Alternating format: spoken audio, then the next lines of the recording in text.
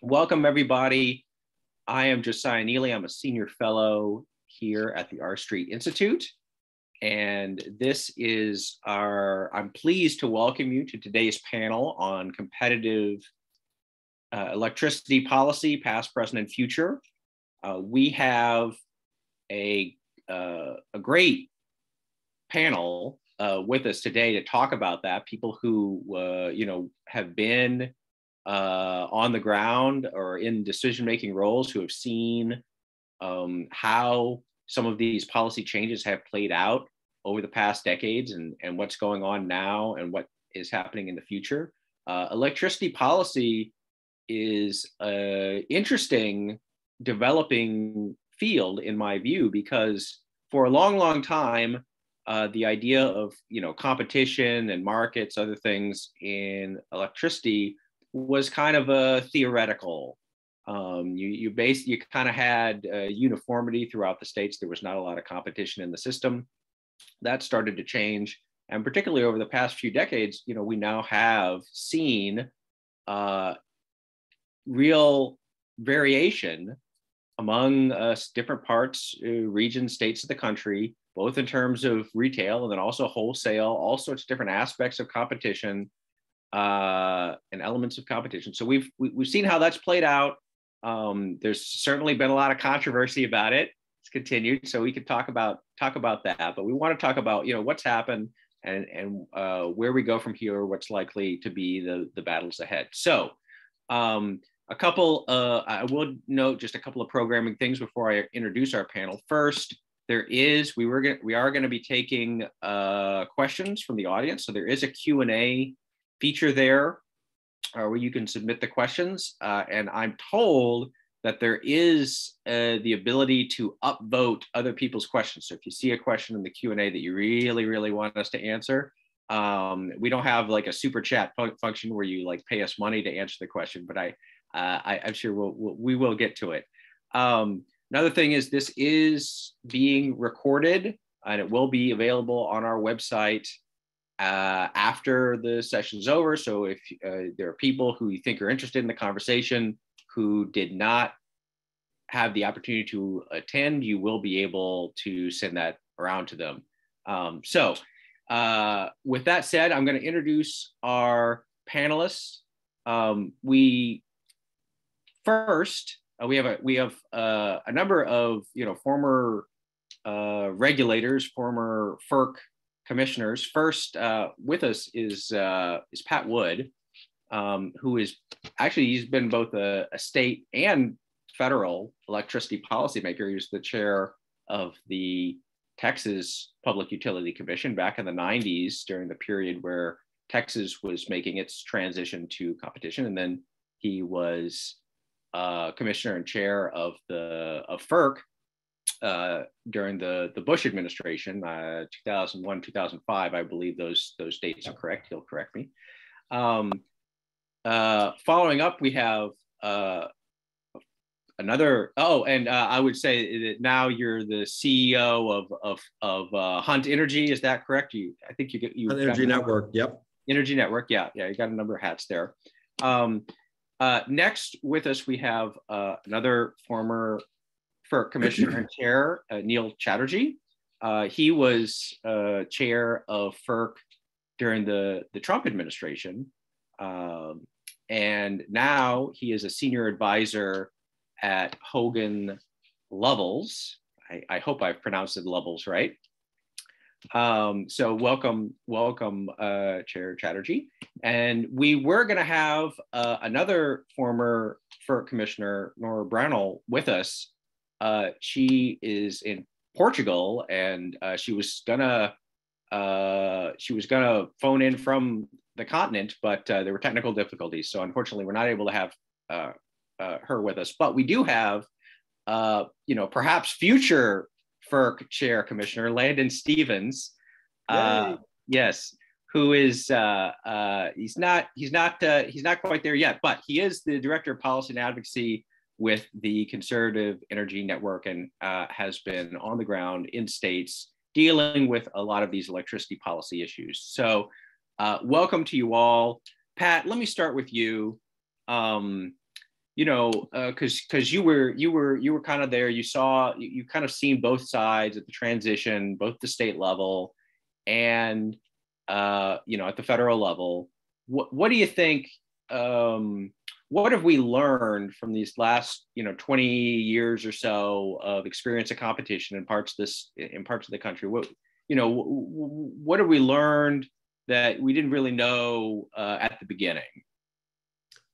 Well, gosh. Well, one thing we've learned is it's hard to undo a century of regulatory status. I mean, we were regulated, vertically integrated, regulated utility structure, both publicly and privately owned, for a century largely in this country until the end of the 20th century. And unbundling that, as we did with natural gas, takes some effort and some thoughtfulness and some authority, which FERC had plenty of on the gas side and has considerably less on the power side, but a very dominant role nonetheless. One thing I learned, and I didn't expect it to be so, was how quickly the pace of innovation has happened when those preferred or monopoly businesses are kind of invited to sit down and let others participate. I saw that here in Texas. I'm seeing that in the power pools across the country. Just, renewable energy probably being the lowest hanging fruit there. Is, my gosh, when you actually, clarify how technologies play in a market and how you want to interconnect and pay for their costs and allow them to transact. We got in the early days in Texas a humongous slug of brand new gas-fired generation, taking advantage of those clear rules and big welcome mats. And then right on their tails was wind and now solar coming here, as well as in the other power pools, Southwest Power Pool, MISO, all obviously have very strong resource on wind. But it's one thing to have a resource. It's another to actually have the investment to capture it and convert it into electricity. So the decarbonization of the Texas grid, I think, is the one thing I would say I would never have predicted 20 years ago, but it's moving at a torrid pace. And I think, obviously the Texas experience last February of our power supply outages across the large grid here were a sobering wake-up call that just because we're deregulated and subject to open forces, there is still a need for the government to make some guardrails. In this case, probably the biggest one in Texas was that there was no mandatory minimum standard for winterization of a grid that really was built for summer peaking. But winterization is 4 times in my professional career, Texas has kind of been on the edge. We're all in the winter. So you think we'd have learned our lesson, but we didn't get that done. And it's done now, but it's a little late. People died because of that. So that's really the sobering thing is we are, and I think we all agree on this one, this is a commodity that is so foundational to our way of life, to our lives, to our economy, that it's going to be a public focused entity. So for all of us who wish it would just kind of go the way of telephone or natural gas or all that stuff, it's really bigger than that. And so we've got to expect that people have a seat at the table. Even people we may not want at the table, they deserve to be there and deserve to be listened to. And I know, Neil, you dealt with that a lot throughout your career, both in the Hill and at FERC. But this is a public commodity, and the sooner we kind of realize that and bring people to talk about where we go from here, the collaborative approach is far to be preferred. And I think that's not a lesson we learned. It's one that's actually proven out. Yeah. So, Chairman Chatterjee, let me throw it to you then. Obviously, the state versus federal jurisdiction and oversight is a little sliced up in terms. You're not dealing with retail issues exactly. You're dealing with wholesale stuff and transmission, other things like that. But you have, I think, you came in a period where there had already been some groundwork and experience laid in terms of competitive electricity in parts of the country. RTOs, organized wholesale markets in most of the country, but with pretty big areas that still don't have them. What is kind of your assessment and perspective in terms of, what are the issues and challenges that people were facing, and they kind of like Pat talked about, kind of political forces back and forth, different sort of interested parties. What's your kind of general assessment as far as what you learned from all that? Yeah, look, I think I want to start off by commending folks who really put this in motion, and Pat was really at the forefront of it, both at Texas and again when he took his seat at FERC, and was really a pioneer and a leader in moving us in this direction. And look, I'm a big proponent and believer in these competitive wholesale markets. I think competition drives innovation, it drives cost discipline, and we've seen tremendous benefits from these markets for consumers, for the economy, and for the environment. And so when I took my seat at FERC, I was the beneficiary of some of the fantastic work that had gone on prior to my tenure that had put America in this place where we could take advantage of these markets. Now we're constantly having to make iterative changes to deal with emerging issues. And I guess the most contentious one that I had to deal with was that really, in regards to the conversation around decarbonization, in the absence of any kind of federal legislative action on carbon mitigation, it has really fallen to the states to take action to meet their own decarbonization goals. I think about 45% of the kind of carbon mitigation strategies and tools that are in place right now are at the state level. And I'm a conservative. I'm a big believer in states' rights. I think states have a duty and obligation and a right to pursue decisions about their own local resources and resource mix.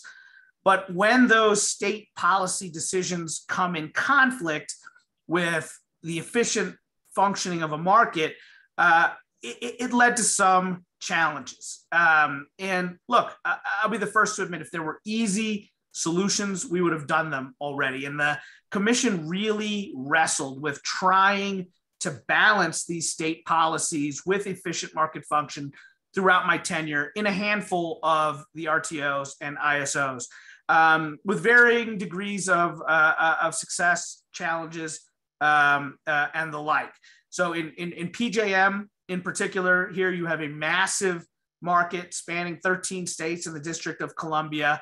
And you had a situation where certain states were pursuing resources like preserving nuclear power, of which I'm a huge proponent of nuclear power. But the reality is, without state supports, nuclear power was having difficulty getting dispatched. Offshore wind, similarly, necessary to help meet decarbonization goals, but it's expensive and required some state supports. And those actions were impacting other states' resources' ability to be dispatched. And so the commission came in and made a difficult decision over the course of a couple of years in response to PJM coming and telling us that the status quo was untenable. And so we moved with the minimum offer price rule, and it was the source of much consternation. Ultimately, I actually thought the auction that was run under the rules that we put in place did not have the sort of negative impacts that opponents of the MOPR had feared. That said, stakeholders within PJM have since sort of started to move away from that approach. Similarly, in New England, we approved the Casper proposal, which was another complicated construct meant to deal with trying to balance these state prerogatives with the efficient functioning of the market. In New York ISO, we dealt with buyer side mitigation rules. These were all difficult choices. And I think, again, I come back to my core point. I don't think these were driven by politics. It was driven by the reality of what we were facing. And I wanted to see these markets function and succeed. towards the end of my tenure, what I found was we were in this real dilemma. There were certain resources, certain states that were openly musing about pulling out of the competitive markets. And I didn't think that was a desirable outcome either. So here I'm confronted with, on the one hand, these RTOs are coming to us and saying the status quo is untenable. On the other hand, the actions we took to try and restore some balance to these markets were leading folks to contemplate exiting these markets. Neither one were viable or positive solutions for the economy, for the environment, and for the consumers. And so we really looked for ways to try and thread the needle here. I arrived at the conclusion that I felt that a transparent price on carbon, when compared with these alternative mechanisms, was a vastly superior tool to decarbonize while also maintaining reliability and efficient market functioning. And this was all the result of a pretty long and complex journey that dealt with some of the challenges of balancing these resources. That was the hard part. There were also some, real positives as well that I'm very proud of. I came to realize that, I mentioned competition drives innovation. There are some tremendous new technologies, from battery storage to aggregated distributed resources, that I thought had the capacity to provide further benefits to consumers and to these markets. But the existing framework within the RTOs and the ISOs, kind of put up some artificial barriers that prevented these resources for being compensated for all of their attributes, for capacity, for energy, and for ancillary services. And so we had two pretty significant FERC orders during my tenure: FERC Order 841 regarding storage, and FERC Order 2222 regarding aggregated DERs, removing the barriers to entry to enable those resources to be compensated for all of their attributes.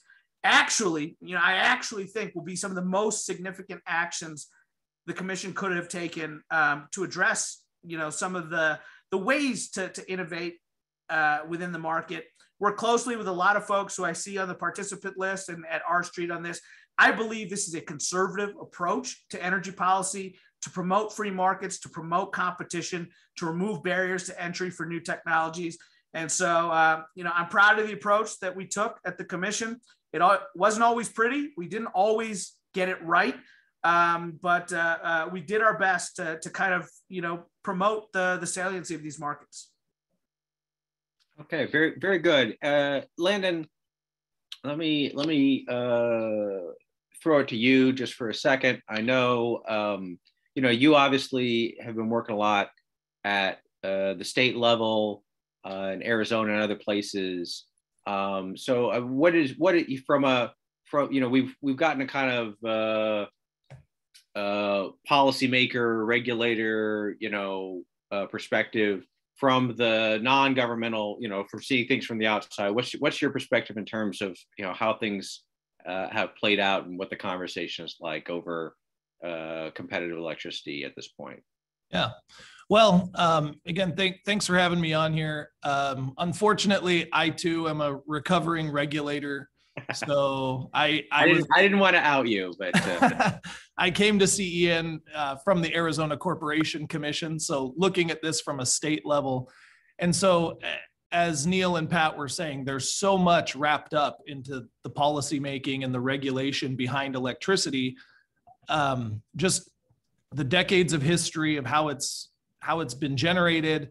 And what makes that even more difficult is you get these regional and these local identities that are actually forged around a certain technology or form of generation and a certain business structure and way of doing things. And so, as Pat said, things are very entrenched, and it's like turning the Titanic when we want to make some of these changes. It's not as quick as we would like sometimes. At the same time, I do think we're at an interesting point as I work in the States. We work across the country in 25 different capitals across the country on energy issues. And you do have sections of the country that, aren't in these markets yet, looking at the West and the Southeast specifically. And I think it lends itself to some interesting opportunities to build off of some of the topics that Neil was talking about and take advantage of this technology innovation. I think a huge driver is our ability to gather and collect data, and how do we leverage that to determine what a good regulatory structure looks like moving forward. And I'm pretty optimistic. I think we have a great opportunity in some of these areas to, not just go and pick, PJM or MISO and pick a model and then, rubber stamp it down in some of these areas, but to create something new, maybe an RTO 2.0, if you will, and kind of look at how do we do this in a way that leverages all of the tools that are out there today, and learn from, some of those structures that have held us up in the past. And so when we're looking out, I'm in Arizona, as you said, and I know out here in the West, we have a lot of utilities and a lot of organizations looking at that exact question. How do we do this? The elephant in the room is more of a governance structure issue when you're trying to balance this federalist state-by-state approach and then kind of patch that into a regional quilt, if you will. And especially, for Western governors, I think California's the elephant in the room. And how do we deal with that? And so there's many ideas. And I think, as Pat was saying, it'll take some work to figure that out. But I think one thing that is clear, especially we've seen it even in the incremental steps of an energy imbalance market out here in the West. When you implement any forms of competitive market structures, you're going to see those benefits, whether it's economic, as we've seen from energy imbalance, but also on the environmental side. Maybe we don't need to mandate, state by state environmental targets. If the market structures are correct, I think they will respond and do that in their own way. So I think anytime we're moving in that direction, it's good. And I think we're going to see that more and more. Now we've got to get into the hard part, which is rounding different states up who have different generation profiles, who have different customer desires and wants, different environmental goals and targets, and then patch that all together in a way that maintains reliability, keeps the lights on, keeps costs under control, and keeps, the political class happy as well, because they're going to have to answer for it over the next 15 or 20 years while this gets off the ground. So. Okay, so we do have a couple questions in the chat. First question is about the continued political salience relevance of Enron. I know for a while, I think the original push and move towards competition kind of got killed off for a while after the whole Enron debacle. And so, there's a question of to what extent is that still viewed as an impediment to increase competition in some of these states? Anyone?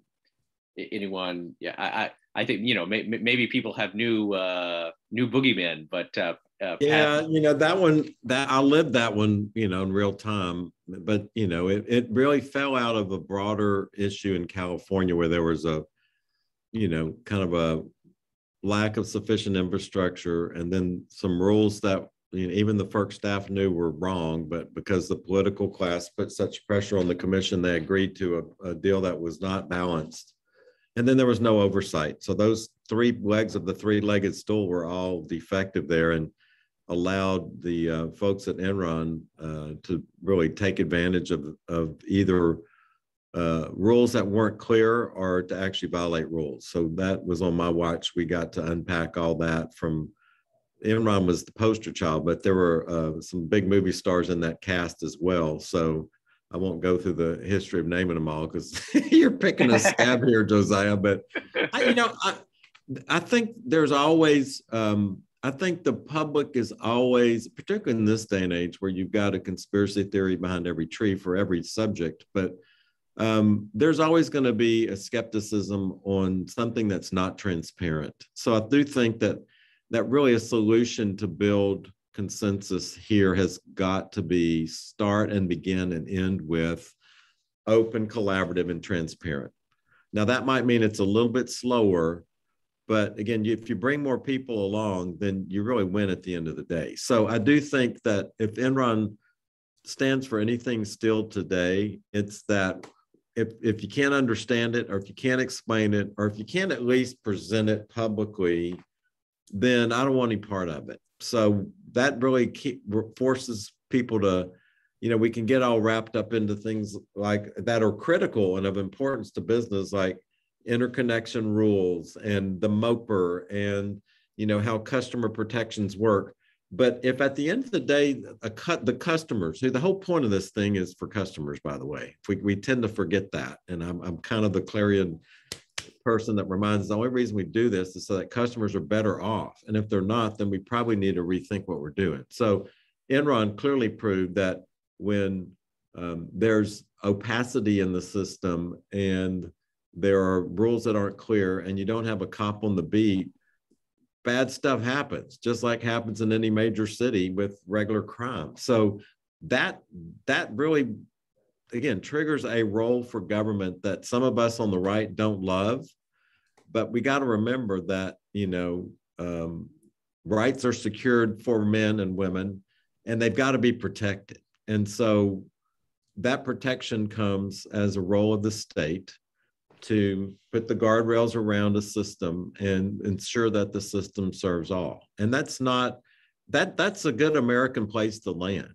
That's really consistent with our constitutional past and our present. So I'm never apologized to that in front of crowds like this one that, are where I am ideologically, but, we also can't take it too far. We've got to make sure that we don't overregulate and that we don't really suppress the innovation that, Enron did do some good things. It's not just like they're this evil empire that just, wreaks pollution. There were some very creative approaches to trading and transparency that they did embrace. And so we need to make sure that we take the good and reject and consciously, purge the bad from those kind of ideas. But it's still around, but not really by name anymore, except maybe here in Houston. But a lot of people still, suffered from that. Obviously, a lot of employees got their IRAs wiped out. And so there's some thin skins here. But, I don't see them doing that. And talking about these things around the country,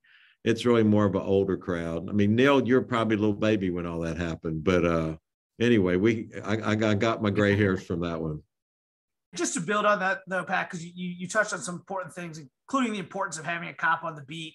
And I think, look, I'm a conservative. I'm with Pat. I don't believe in overregulation, and some of this stuff makes me queasy sometimes.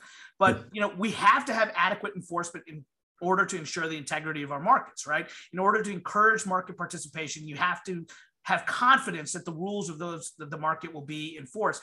And I think enforcement has worked. And I also think compliance programs have worked. I think that, so to the core of the question, which was, is Enron still a boogeyman that's spooking people away from markets?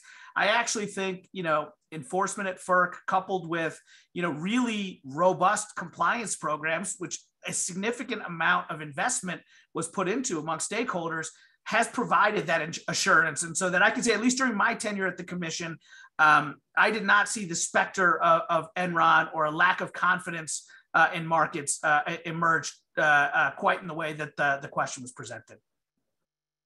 Okay, good. All right, so here we have another question about what impact of weather, particularly we have seen recently a number of different weather disruptions to the grid, and so this is a question of whether weather-related impacts, particularly in rural areas, might lead to degridding rural towns, other electricity consumers trying to go off the grid through some combination of wind, solar, battery, microgrids, that sort of thing. Does anyone have a perspective or thoughts on that?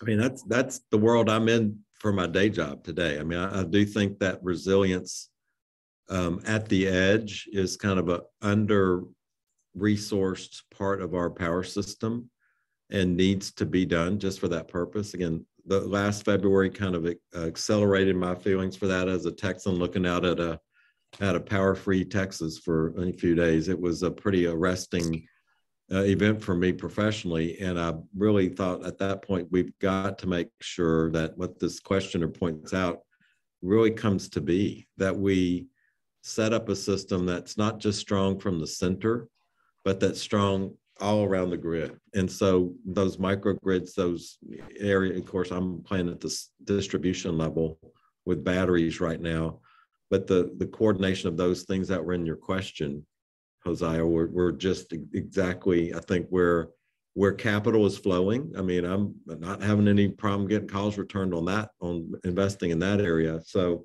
I think that's what we did, honestly, way back when we kind of did small generator interconnection standards back at PUC and at FERC.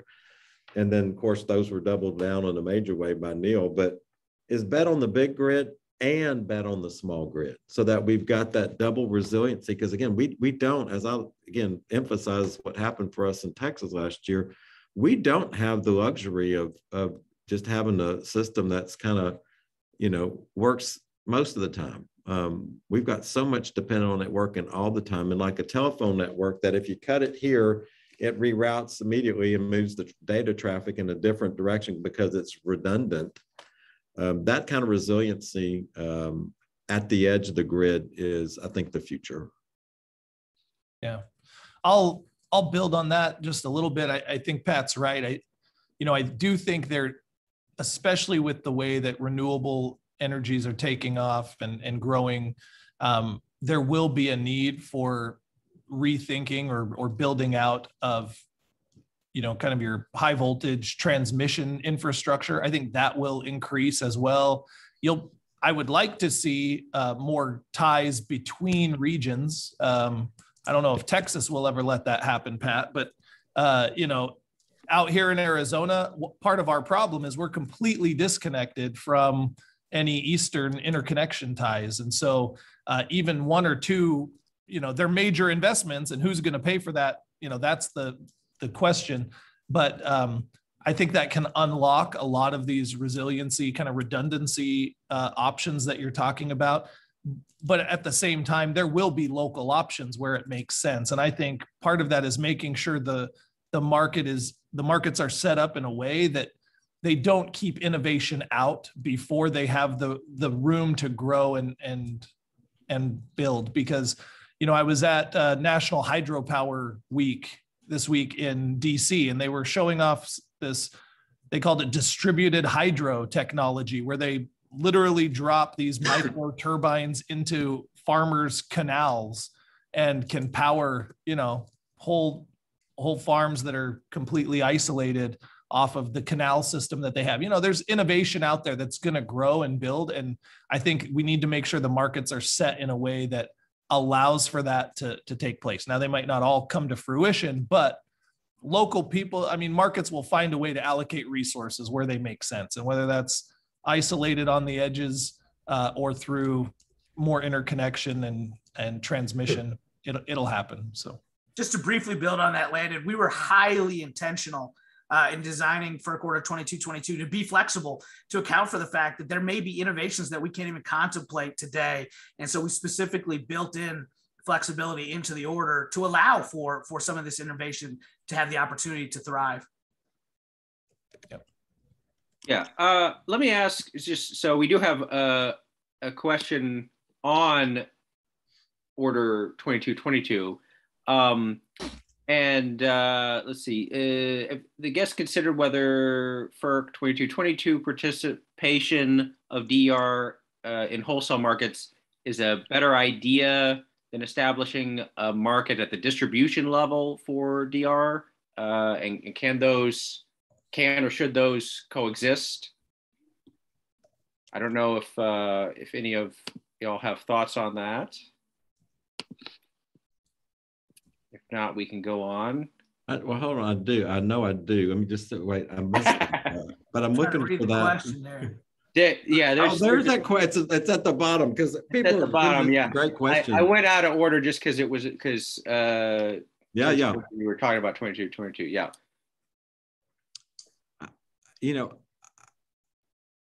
That's a great question, and I think about that a lot because of what I'm doing. There's a virtue to having, and again, I'm the author of Best Standard Market Design, but there's a virtue to having kind of a more comprehensive set of rules that work to allow businesses to flourish for customer benefits. So, part of me leans toward yes, have that be enabled at the RTO level. But, then the question that David asked is, should we instead have individual markets arise at the distribution level? I'd like to think that you could in fact have, and again, my thought is that it should not only be centered around the utility, but it should be centered around private networks. I mean, look at the internet. We kind of built it on the back of the AT&T network, which was a government-sponsored monopoly that, wired the continent.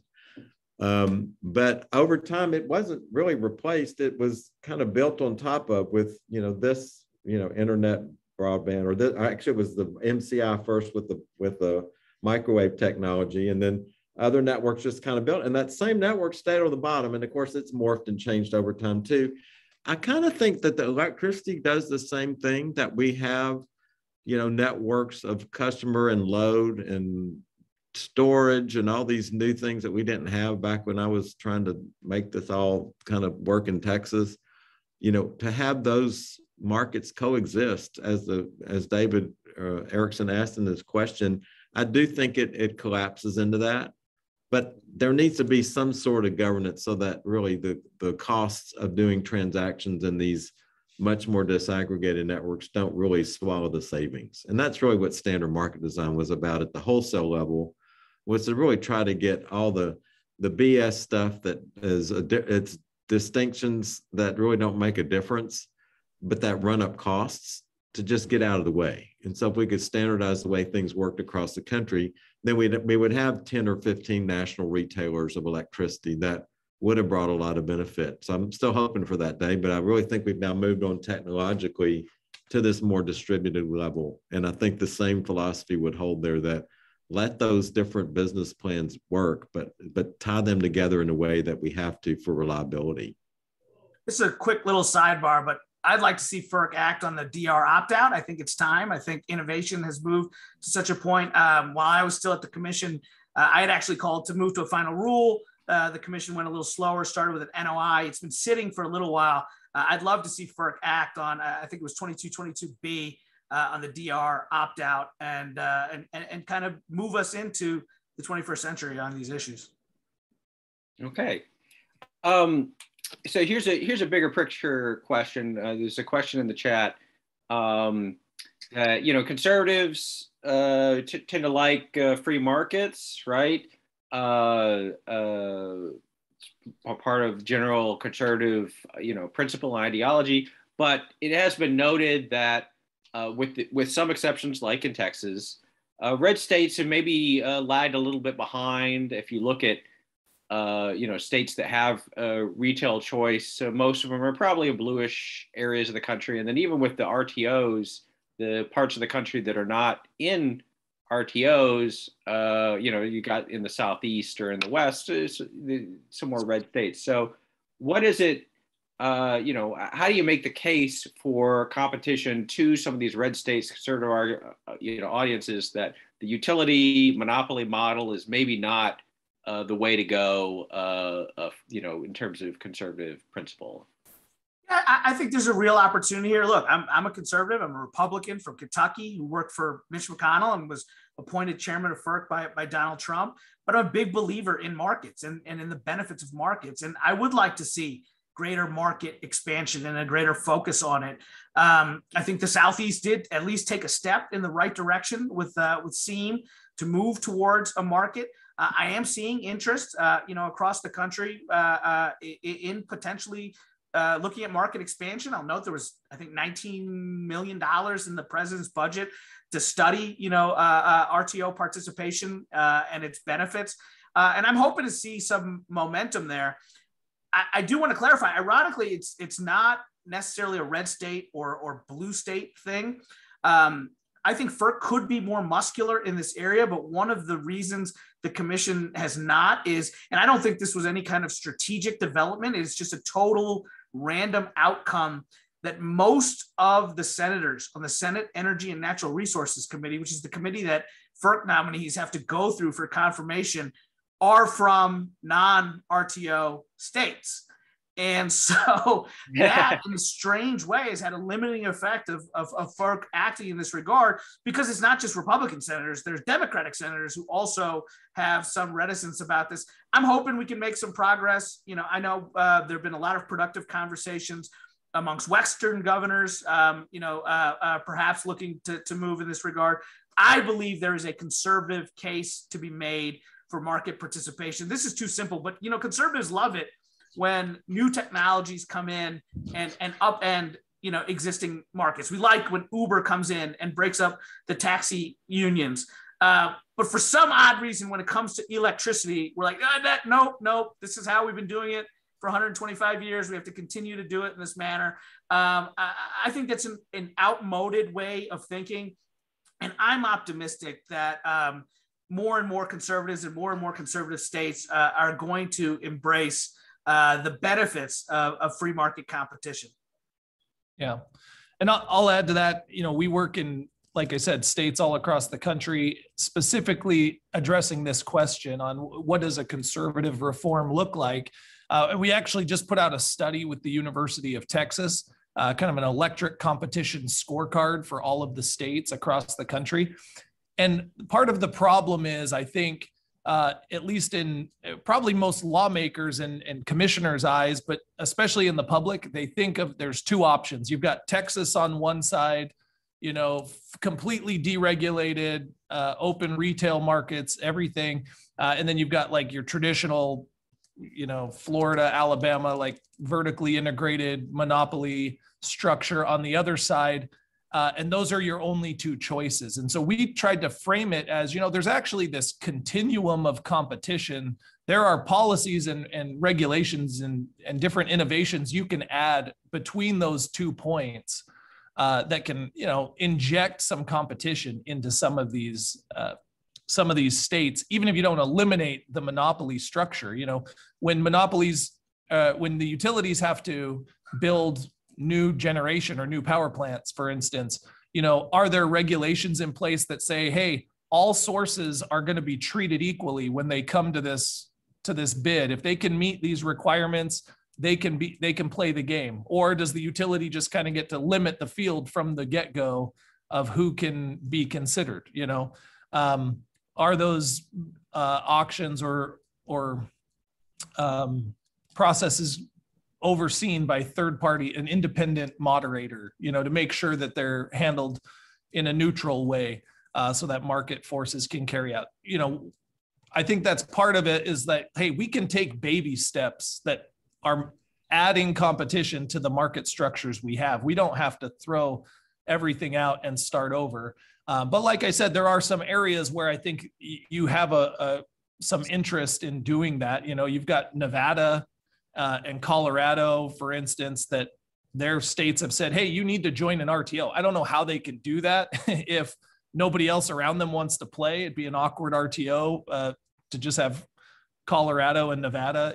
How that works is we'll see. But I think it's pushing that discussion out there, like I said. And so now it's a matter of what do those look like. But it is this interesting disconnect, as Neil was saying, that somehow, standing up for the utility is pro-business, according to a lot of Republican lawmakers. But what they're failing to see is, well, you're just standing up for that one business at the expense of, how many industrial, commercial, retail, other businesses all rely on energy and electricity that maybe are getting the short end of the stick when we take that approach. So I think we just need to find the way forward and change that way of thinking, but it is more difficult than than it seems. I come back to Pat's point about consumers first. I think that's the case that has to be made. Is this is in the consumer's interest? Look, I wish we'd gone further in the Southeast, but I also understand. I'm from there. The reluctance to engage in markets there, but I think as we see exercises like this, and we can continue to highlight the benefits of market participation, highlight the consumer case, I'm optimistic that we'll continue to see progress in this regard. And you hate to always prove it with the negative, but I mean, I think you've got to keep the spotlight on what happened in South Carolina, what happened in Mississippi, what's going on in Georgia right now with these undisciplined investments that are being made in markets with no price transparency. I'm not trying to throw the regulators under the bus, because they didn't have anything really to compare those to when they were pricing, whereas none of that stuff would have ever gotten built in a competitive market where people had to, procure with all source solicitations and think about how to procure their future supply. But yet we got a lot of fuel supply diversity in PJM and very resource constrained New England, certainly in all the rest of the markets where you've got markets. So I think the spotlight has to be on what attributes come from not getting into the crony capitalism world that some Republicans can kind of convince themselves is the Chamber of Commerce way to do things. It's not. It's monopolies, which are antithetical to, kind of governance of free people. But we implemented them because at the time, we viewed that this was a natural monopoly. Well, now we know that generation's not a natural monopoly by any chance. Retail provision of service is just a political decision.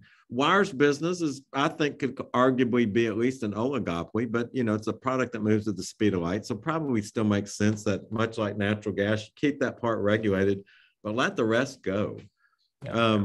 I do see, and I'll just pivot because it fits here, Josiah, but Eric asked a question about that the prices haven't flowed through in competitive markets. Wholesale is relentlessly competitive. I can tell you how relentlessly competitive it is here in ERCOT.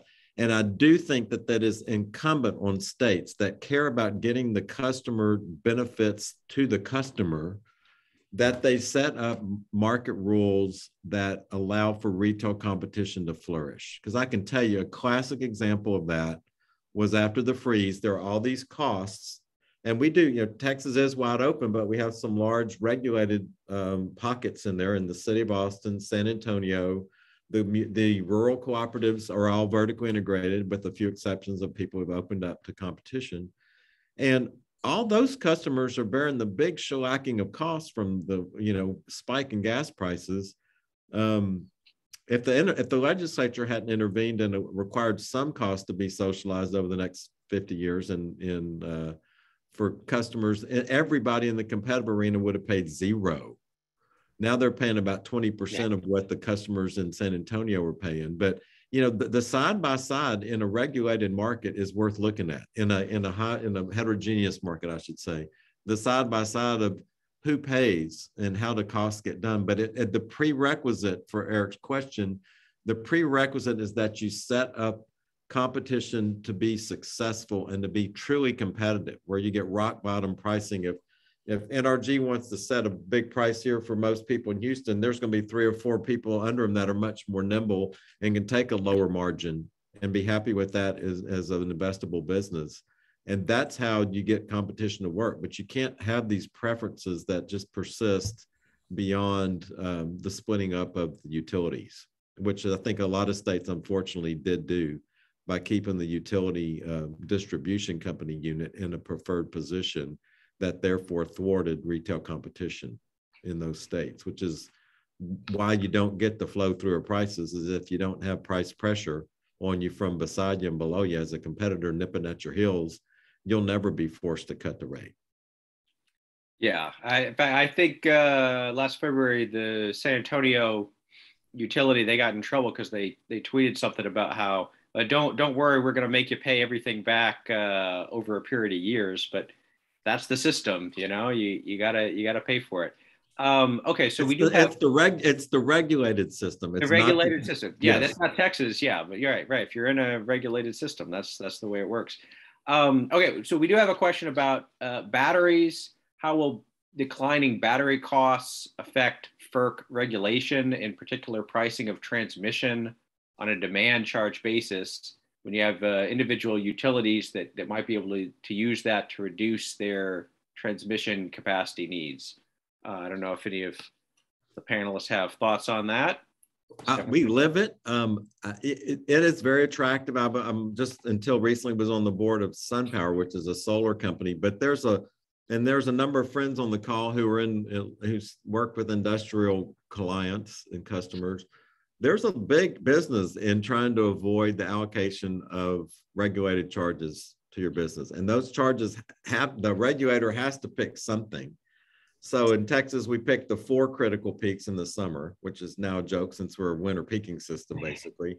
But FERC always did a 12 CP, which looked at the critical peak every month and said, well, based on who was using it at that peak, that's how we're allocating costs.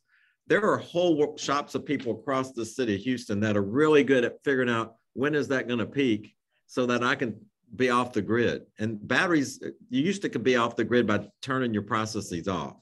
Now you can be off the grid by just turning your battery on, which is a little bit easier. And I think that's where the question's going, is that you've got this ability now with technology to kind of rate arbitrage the way we do rates. I think, as always, this happened on the telephone side too, where you do the night minutes and the day minutes, and then people would set up a phone shop in India so you could really arbitrage the timing there. And you know, I love the creativity of people, and the regulator is always going to be not as fast. So there will be people out ahead, and that's what's going on here with, I think, rate design, 12 CP, 4 CP, whatever CP you pick, you're going to be behind the arbitrageurs. So let them continue to do it, but I think regulators, shouldn't be shellacked when they when they blow the BS meter and say, we're going to change this. I think that change needs to be gradual, because a lot of times people have contracts based on the old way of doing things. But, that's not, when people are jumping on the regulators for changing how solar tariffs work or net metering. I mean, I don't like it. I don't like what they're doing either, but it's not unfair. They are doing their job. They're trying to allocate costs based on cost incurrence. So let's figure out how to do rate design more correctly. But the opponents of that are pretty good at shaping things. The status quo is hard as hell to bust. We talked about that, I think, at the top of this call.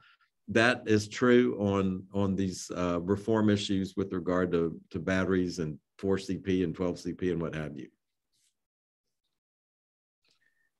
All right, I think we have time for maybe one more question. So we have one, thoughts on interconnection reform. Question notes that the average time to interconnect has kind of doubled over the past decade, 3.5 years. What can be done about that, if anything?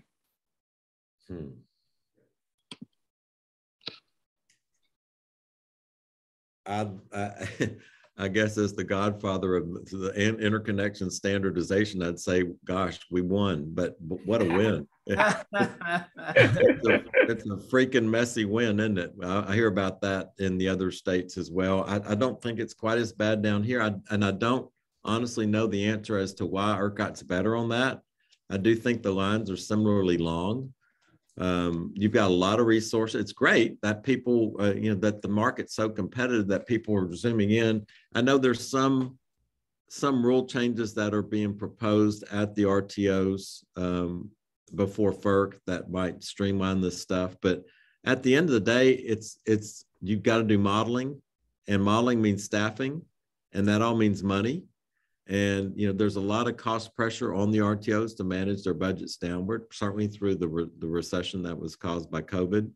So I do sense that, and it's hard to get, honestly, and I'm seeing this here, it's hard to hire people that can do that sort of modeling. It's a very important skill, and you've got to do it for reliability. But at the end of the day, we're not going to get to this decarbonized future anytime soon if the first step out of the door is into a big old pot of mud, which is the slow interconnection process. You don't even make it to your car. So let's change that. by probably hiring and getting the right people. But I mean, that starts with colleges. That means you got to make sure that people are being trained, you know, men and women, to do this kind of work and do it early and kind of get a farm team through the educational system, because it will be for the next century. We will have these interconnection. They're not going away. It's not just a surge. I think it's the biggest issue we face, right? I mean, there's all this potential for decarbonization, new resources, you know, getting money to more flexible resources. But if we can't get through the queues, then it's all for naught. And so I think, to me, it's the most critical area of focus in the power sector for the foreseeable future. Hey, one thing I would add to, it's kind of a self-fulfilling prophecy, which is which is unfortunate because the times are creeping up on interconnection approvals. What you're seeing is a lot of developers and projects that maybe they're on the margins of, you know, whether they're actually going to be going through, or, you know, they're really ready for prime time, but they're like, well, I better get in the queue now because, you know, I've got a year or more to wait. And in that meantime, they're taking up a spot for a project that may be shovel ready, you know, at the get-go. And then they get the numbers back and they don't pencil. And, you know, so I think part of it, you know, we need to figure it out and what that looks like, but it's kind of spiraling against itself at this point. So. All right. Well, thank you very much. I'm sorry to those who asked questions that we didn't get to. We had a lot of good questions and discussion in the chat. It was a very good conversation. You know, yesterday, as I was preparing for this panel, I found out that I finally got COVID, which don't worry, I'm told I can't transmit it to you through your video screens, but Devin, you know, when I told him that I had it, he said, well, do you need me to fill in as moderator or whatever? It's like, actually, I don't want to miss this. I think, you know, so it was a very good conversation. I want to thank all of the participants for asking good questions. And I definitely want to thank the panelists for providing their insights, a good back and forth and discussion. So as I mentioned before, this is recorded. It will be up on our website if you want to share it with other people. But with that, unless anyone else has anything pressing, I think I will call it. That's the end. Goodbye. Thanks. Thanks all. Thank y'all. Good to see y'all.